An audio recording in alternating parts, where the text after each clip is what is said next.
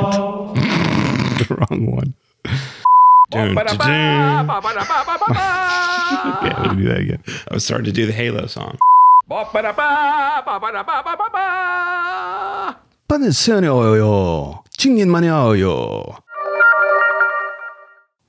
back to the show. Hey, that's... Are you looking up phonetic pronunciations? I'm trying. Welcome... Shoot, I hit the wrong button. Welcome... Technical difficulties all abound. I was supposed to hit the trailer. I'm sorry. Here we go.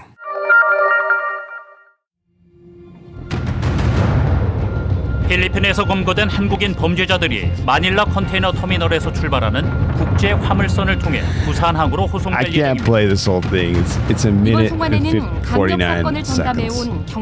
I mean, is it going to cut to like gunshot sounds? 범죄자들과 함께 탑승할 예정입니다. I don't know. 여기 CCTV도 없다. 누구들이 잔대가리 굴려서 빠져나가봤자 배 아니다. Here we go. Maybe. 말 범죄자 보정선 프론티어 타이탄의 모든 Limitation of the medium.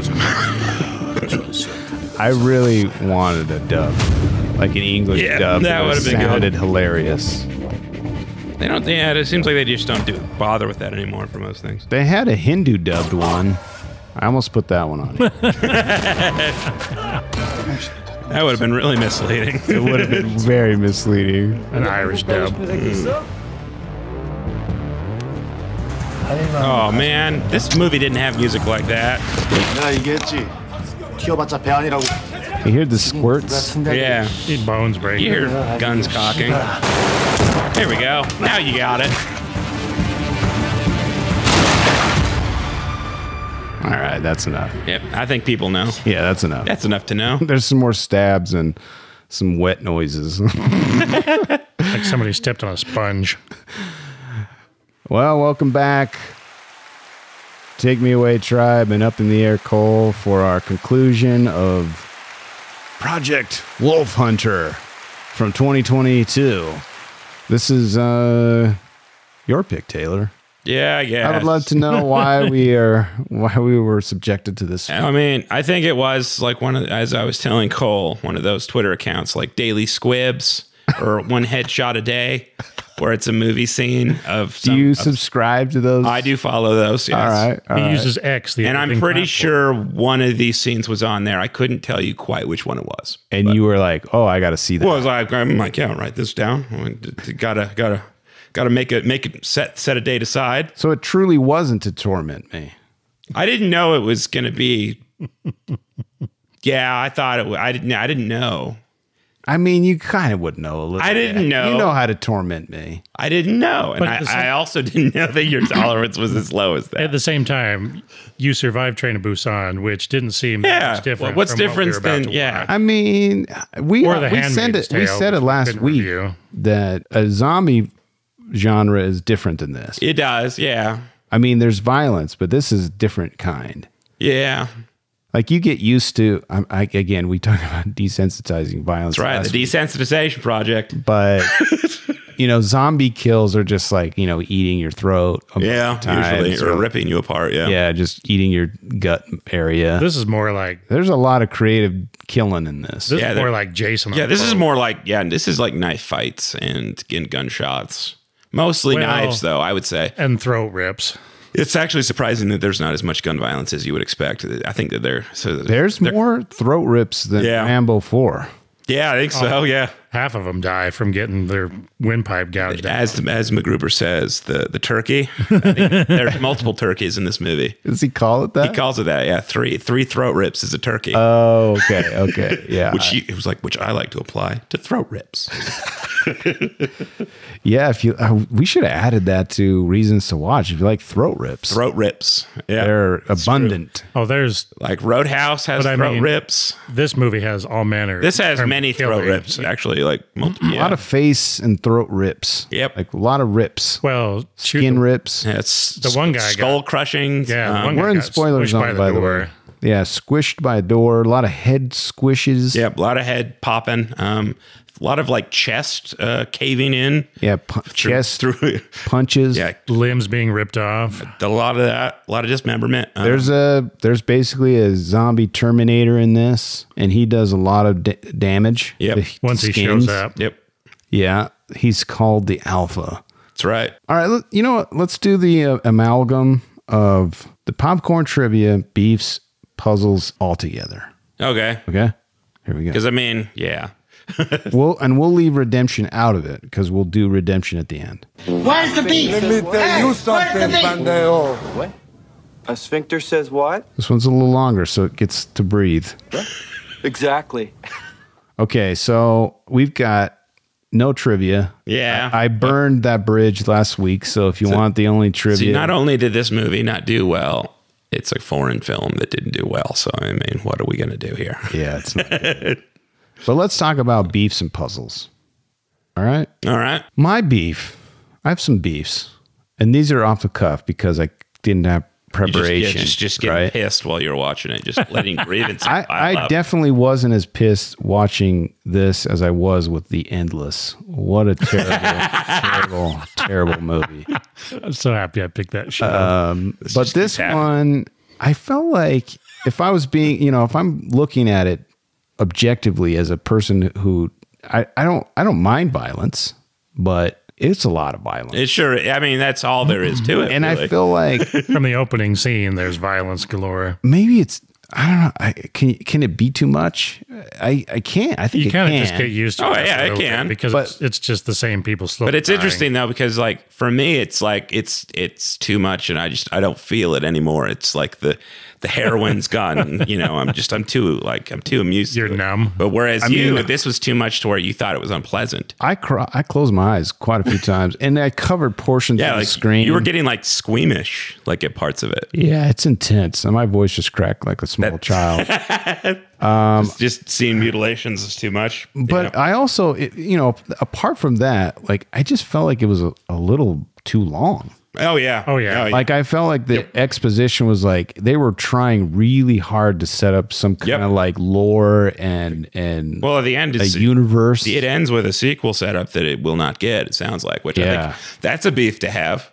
Yeah, Because it's like, I mean, again, I feel like they're like maybe copying Hollywood here, like where all these like other movies have like, they're like, well, it's going to be a franchise. And people are like, no, it's not. Yeah, that is a really big beef where filmmakers are like, hey, we're going to leave this big matzo ball hanging out here. Yeah. And then you don't get it because the movie doesn't do well.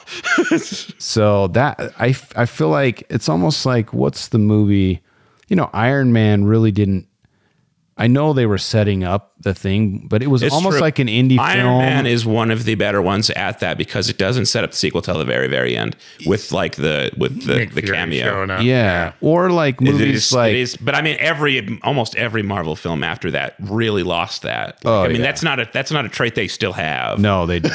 It's gone. That's what makes it annoying now. That's why I don't even bother anymore. But I also liked Pirates of the Caribbean. It was like a that's standalone self-contained. Those film. sequels weren't. No, but I don't know that they were setting up a franchise with Pirates of the Caribbean. They were. No. They thought it was going to bomb. They were. Yeah, I think they just thought it would be a fun movie or something. But yeah. Well, I just that's a big beef. I don't like that. They should have ended it differently. Yeah. What else are your beefs? I mean, it is convoluted in the way its exposition's done. I kind of like what Cole said last week about how the characters, there's so many characters. There are too many characters. Well, that's the problem. So like they could have made it way more suspenseful. Like there's a few. It could have been Alien. There's like a few people on a storage area. Exactly. Like there's a few people on a boat. They're being hunted by something. But there's so many people involved. You've got cops and you've got, the medical experimentation crew, then the ship crew. So then it's just wondering who's going to die next because they're always in big groups. And the monster shows up and then it's just... It's way too many genres at once. And there's a lot of inmates and people are dying so quickly. A lot of inmates, a lot of cops. There's like... and it's. It does do like the tone shift halfway through where it stops being like this over-violent crime movie. Becomes this over-violent, like Friday the 13th. Literally at the exact at the hour mark, it becomes like a over-violent Friday the 13th. Halloween like slasher film. You definitely can tell where the acts were broken up in the script. So here's Act 2, here's Act 3. Yeah. And they rip open his uniform and you find out the secret about one of the... Yep, there's Act 3. Yeah, one of the inmates. Yeah. I think it's fun. I don't think it's like must watch. It really is if you're just kind of like, hey, if you want to see some inventive over the top violence. You know what I would say, and I say this, I think I say this a lot with movies that aren't picked by you. That aren't picked by me. Yeah. I would say this was fun watching it with you. I think there's a lot of movies where I'm like, I could watch this by myself or with family or with whatever. I mean, just speaking to my like attention span, I feel like I wouldn't have even gotten to the ship if I was watching this alone. I wouldn't have been able to. It's like there's a lot of time. Well, you guys have severe ADD, but yeah, we're too internet addicted. Like anxious millennials. Yeah, but I think like Reddit. If you watch this in October with a bunch of friends and it's like a Halloween. I mean, I think that, as I was saying, like I've watched those Friday the 13th movies recently. It's better than those. Okay. I think like the stuff that around it's less annoying than like the horny teens in those movies. I know. I have another beef. Jason talking Goes about to New York is a classic. That lady, the main boss, inmate boss's lady, is super annoying. Yeah, big beef for me. I feel like they don't really kill her like effectively enough to justify how annoying she was. I feel like felt like they were leading her up to be that. The lady that got killed through the window. No, the one that got stabbed in the neck. Well, one of the many that got stabbed in the neck and like pinned to the wall. I thought that was her. Yeah. And I was like, oh, that's kind of a... And that's what I mean. It's hard to keep people straight as to who's who or who's... And it's not because... I know what you're saying. No. There's no backstory. Like, yeah, it's really true. Explain who's who. There's a lot of story, but no real characterization. Exactly. Everyone's disposable as soon as they're on. It's a lot of like... It's hard too because they're all dressed the same. I feel like they explain too much. Like that whole scene that goes back to 1943. Why is that in there? They could have cut that because it doesn't even explain how he gets it doesn't even explain how predator powers or how they contain him after that. Yeah, I don't. So like that whole it doesn't help. Needless because you already know what he is. They read the file. It's like a Frankenstein scene. Yeah, and it's not needed at all. But that's what I mean.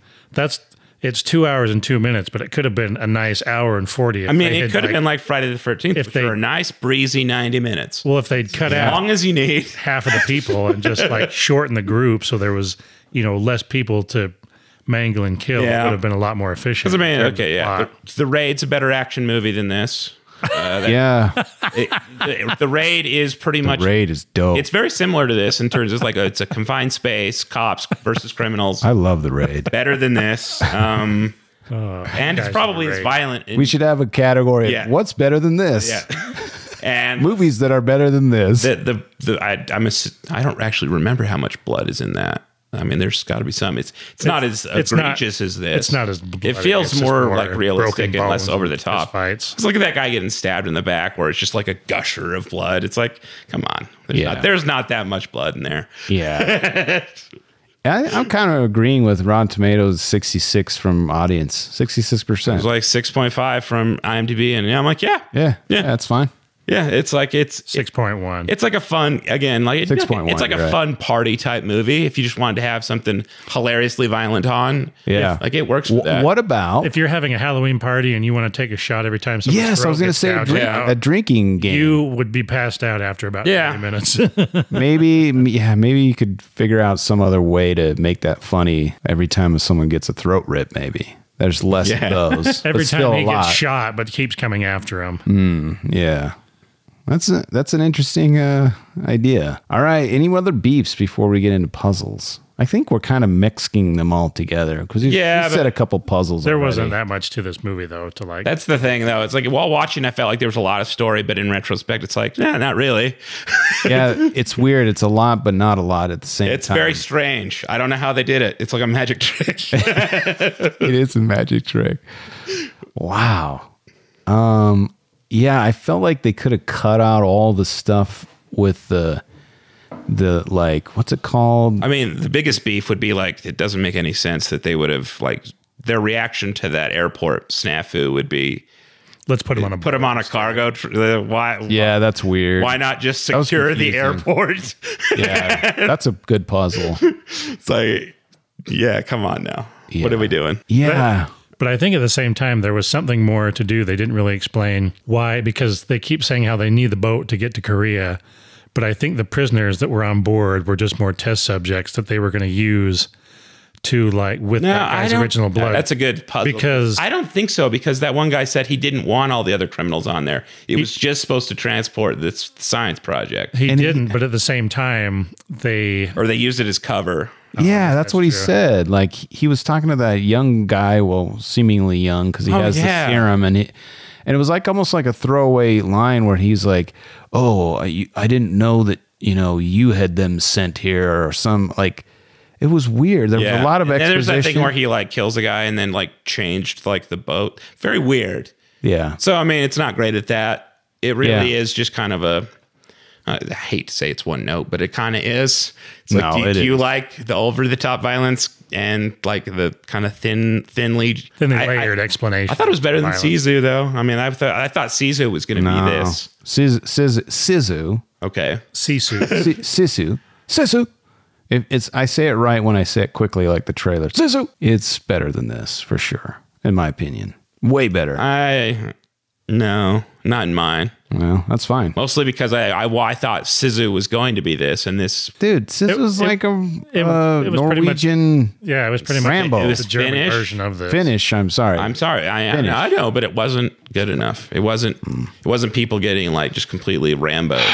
It wasn't. I disagree. It was in a way. I mean, yeah, it was for sure. Crashing a plane into the ground.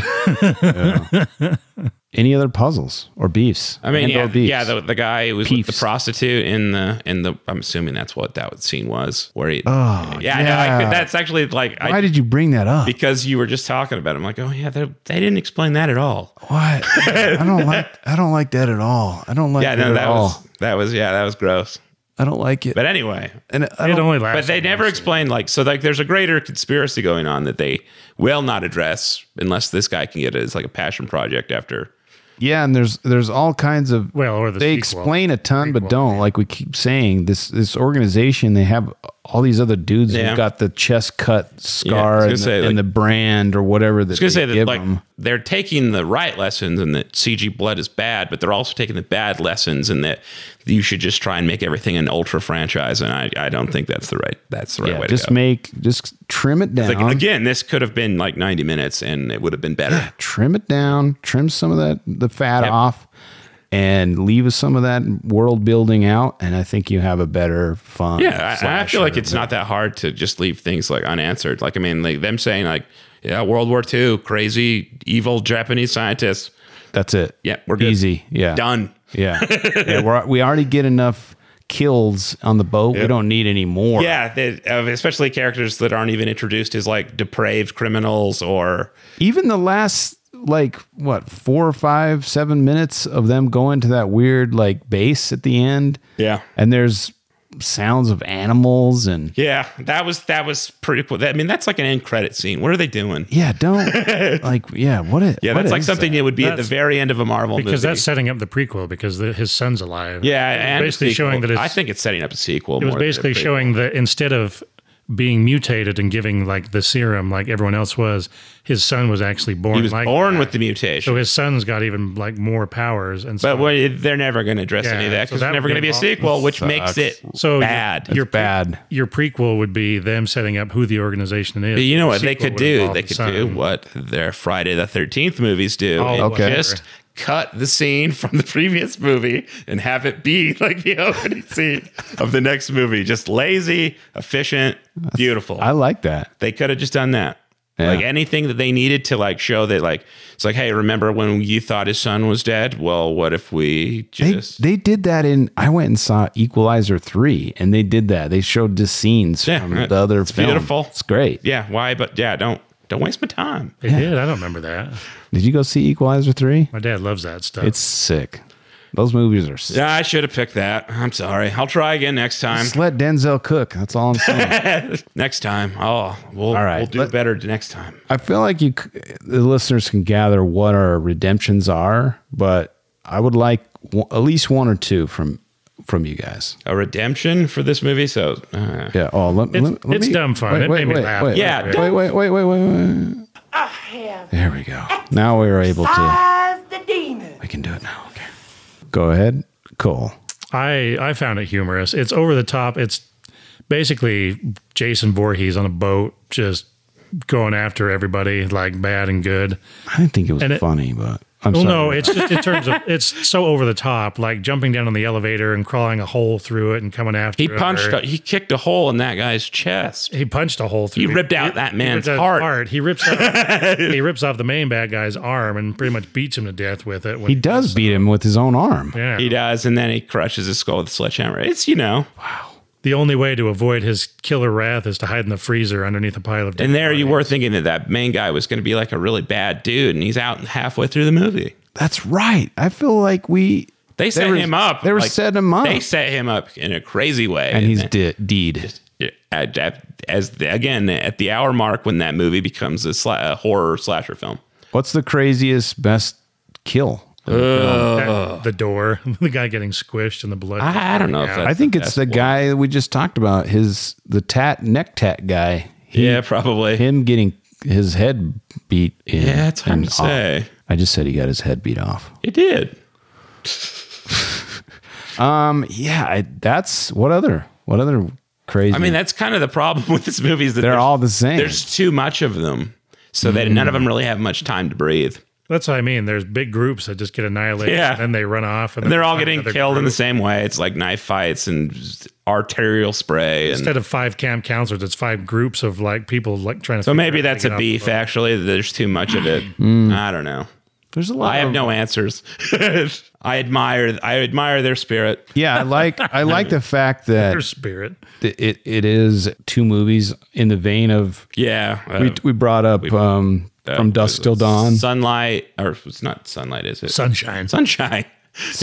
Sunshine does the same thing, where it becomes, it's a science fiction movie halfway. And they travel to the sun with a big ball. Then they stop it like an abandoned ship, and it becomes a horror movie for the second half. Should I not watch that? You should. It's great. Really good. It's Danny. But is it better than this? Oh, yeah. It's okay. It's the same guy. But that shift bothers people, and that's what's notable about it. I kind of like it. I really enjoyed From Dusk Till Dawn. I'd never seen that in my whole life. Yeah, I liked it a lot. Once you find out what's going on, the whole style changes when that genre shifts. It's bizarre. But see, I like those kills way better because there's like it's punctuated with funny, insane kills, and they don't repeat them. Quentin Tarantino's better at it. Well, that's the thing is you actually have like Clooney that's a likable character that you want to see. Yeah, I mean, that's the thing though. Is like Quentin Tarantino's better at dialogue too. Like he's more characterization. He's the best. So more feet. Right.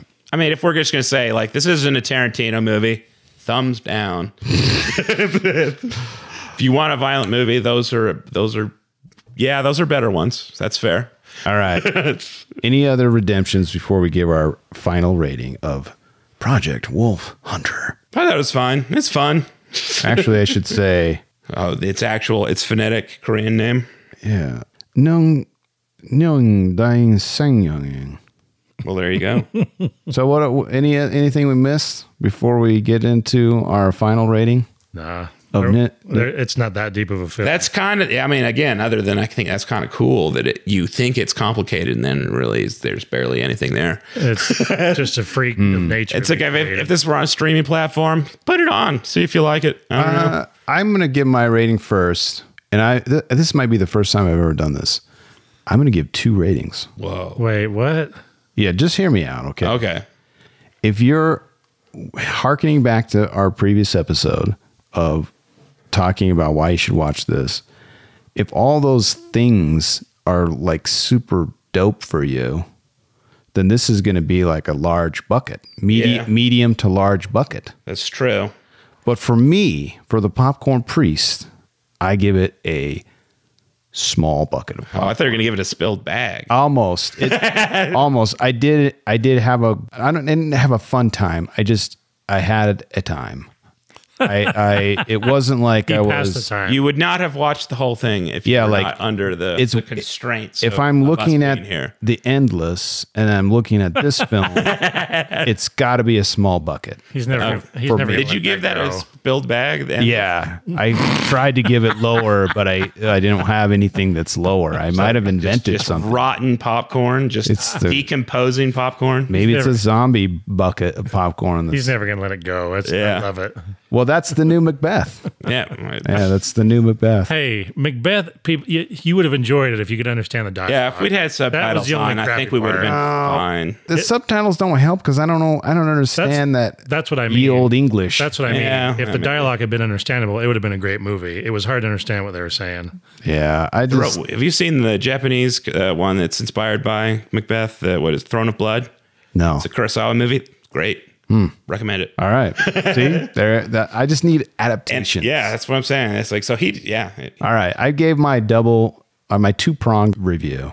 What are your guys' review? And then we'll I'd say 3 stars. It's a genre film. 3 stars of what? You have some stars? Yeah, I would give it some stars. It's a genre film. It's kind of it's fun for that. You don't have to watch this. Okay. It's really the takeaway. This is not a must-see. This is like, We told you what. Yeah. We told you the scenarios. It's barely a movie in a way. A Halloween slasher, get some people like those together. Friday the 13th movies. Those are barely movies. You can go grab a drink or go grab some snacks, a charcuterie board while it's going on, and you're not. It's fine. It's garbage. It's something you put on while you're doing laundry. No. All right, Cole, you're the last to give our review. We got 2 out of 4. I wouldn't have been able to finish this if I was by myself. I totally would have stopped and cleaned. It's not gripping, really. Yeah. Do you think it's harder because you got to read? No. You don't. That doesn't bother you guys? It's not that. No. It's just kind of the same repetitive, just killing scenes over and over again. Okay. It doesn't pace itself well. Yeah. I did have to pause it like 3-4 times. Yeah, because they're going super fast at the beginning. What the heck did you say? Well, they throw a lot at you at the beginning. That's what I'm saying. Again, it feels like there's a lot, and then in the end, you're like, not really. It's not a lot. I like that. Yeah, I don't know. Project Wolf Hunting seems like a lot, but it's not a lot. It's a magic trick. Sometimes it's smaller on the inside. Sometimes it don't. It appears much bigger on the outside and is very small on the inside. Like Wonka's factory. Yeah. Correct. All right. I love that. That's a great way to go out. Thanks for joining us, and that's it for this week. But I am with you always.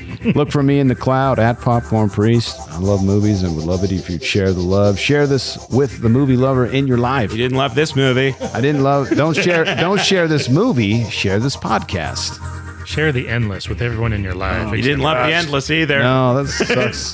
That sucks. It's become like this weird. It's not good. There's become this weird theme of us accidentally just picking things he hates. You guys, it's not. Well, I honestly thought it looked good. Like I wanted to see that for a while. Yeah, I know. And here we are. Yeah, the trailer was dope. I thought the trailer to this. You guys remember? I thought the trailer to this was dope and was like, this is a fun movie to watch with the fellas. Yeah, and here we are. It is better. It is better than that. Griping like old man. Another way to support the show is by throwing a few shekels at the priest. Just a reminder, shekels mean money. Send me money.